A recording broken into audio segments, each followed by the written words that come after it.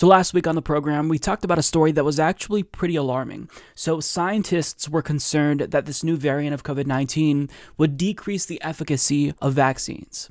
Not make them useless, but just make them less effective. Now, this wasn't confirmed. We didn't know by how much, if it did in fact decrease the efficacy of vaccines. However, according to one study, we are learning that at least when it comes to the Pfizer and BioNTech vaccine, that is not the case. It does not decrease the efficacy of that vaccine.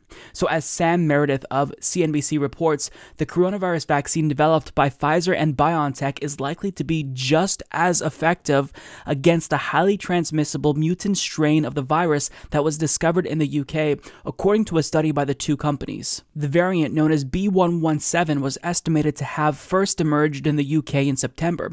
It has an unusually high number of mutations and is associated with more efficient and rapid transmission. The characteristics of the variant had led to concerns about the effectiveness of COVID vaccines against it. However, research published on preprint server BioR14 showed no biologically significant difference in neutralization activity between the laboratory tests on B.1.1.7 and the original strain of the coronavirus. The study, which has not yet been peer-reviewed, found that all of the mutations associated with the newly discovered variant were neutralized by antibodies in the blood of 16 participants who had previously been given the vaccine. So there's a couple of caveats. It's a relatively small sample size, and the studies, Pfizer and BioNTech, they're the ones doing a study of their own vaccines, so we do need it to be peer-reviewed to know for sure, just so that way there's that separation there and a guarantee of impartiality.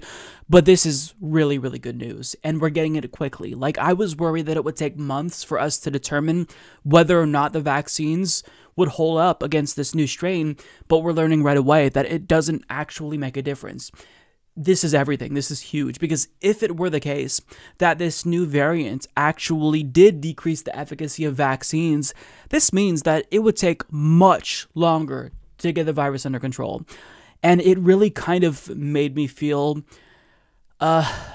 depressed, because to think that we finally get a vaccine and now that's undermined by this mutation, it just seems like, when is it ever going to end? We see the light at the end of the tunnel, and then all of a sudden it vanishes. But now, no, this is absolutely phenomenal news. So I just wanted to give you all an update, because I want to give you like the overall picture of what's happening with regard to COVID-19. I don't want folks to only see like the doom and gloom side. I do want you to see that there is some good news. I mean, currently we're in a really bad place with deaths, with how many people are catching the virus, although thankfully it's starting to decrease, although we're still at really alarming levels in most states.